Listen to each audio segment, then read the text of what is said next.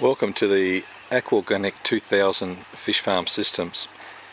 We're going to be going through the components of the fish farm shortly, but just overlooking here we can see the grow bed in front of us here, the grow beds, the NFT systems behind, the clarifier in the distance there, and also we can see the tank production system there as well. So we'll be going through each of these components shortly and explain to you how your fish farm operates.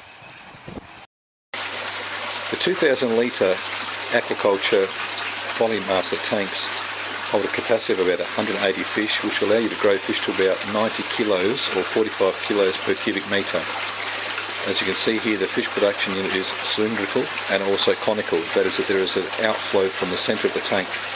As the water travels around in a circular motion from our air deflector on the opposite end and our air stains, and also our re-entry level of our water over here, as the water circulates in a anti-clockwise motion, the wastes are then carried down to the bottom of the tank, and the wastes travel up this central pipe, and then in the centre pipe, as we can see here, there's a water level set where the water height will remain constant, but where the water will be flowing out. So all the wastes that are in the bottom will flow up through that vertical, chamber, and then out through the flow. Once the water flows out through that central drain system, it will move through this pipe work here, and you can see down here we have a three-way valve. The three-way valve is set at the moment at a 90 degrees angle, so as the water travels in, is now travelling up into the clarifier. To dump the 2,000 litre tank or to dump any wastes, one simply turns the valve here and can turn it either into a clockwise direction, cutting off the clarifier and draining the tank, or we can turn it around in an anti-clockwise direction, and that allows the clarifier to drain out but blocks the tank off.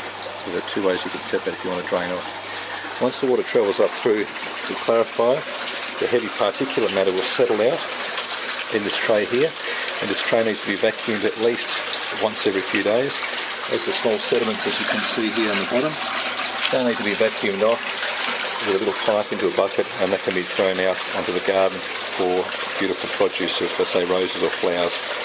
The other way, of course, is that you can drain this clarifier down by turning that three-way valve in that clockwise direction and allowing that water to run out from here and taking the wastes out with it. Once the water travels over the weir and drops down into the central sump here, this is where our pumping system lies, and also some aeration and also the return of our NFT. We've also, in the bottom here, also have a probe there, which is a water level switch. So when the water drops down just to pump level, that will kick in and say there's a low water. So the water's now aerating as it's falling back into the sump. The sump's holding the water, so we have a constant flow in our fish tanks. And now our pump is activating and is pumping the water up through the bed systems. As you can see here, as the water pumps through, we have a switch here, another probe here, which is our pump switch. If the pump stops for any reason, then this will activate an alarm, and it will call you, letting you know that there is a pump failure or a blockage of the pump. If the power goes off, then you'll get two alarms. One will be that the power is off and also that the pump is not working as well, which is quite obvious. The water now travels up through from the flow switch, travels up along the NFT.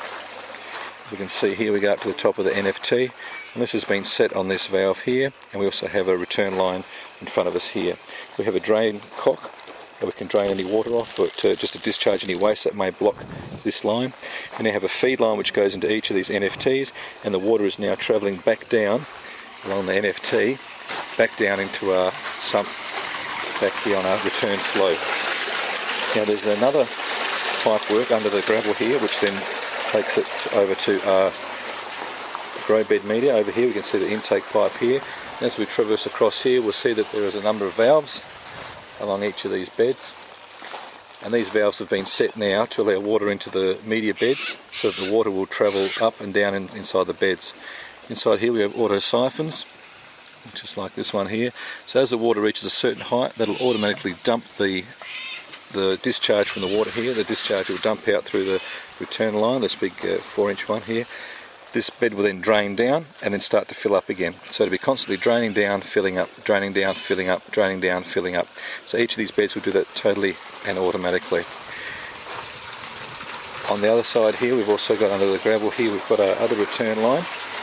which is now coming back to our fish tank and completing our loop and circulating the water. So we have our underground pipes just here. We have our return lines, 4-inch and 25mm. We have our probes and our alarms, etc. set up around the place to monitor the different types of alarms. We have our pump above the water height, and we have a one-way valve on there as well, also to protect any water sewage that might be in there. That's also there, and inside the box there's also an aeration switch that'll switch on if the aeration turns off. That'll also give you an indication. Over here on the other side, just sitting on our diffuser, we have a probe. Now this probe here is our oxygen probe. Now this will need to be cleaned every once in a while.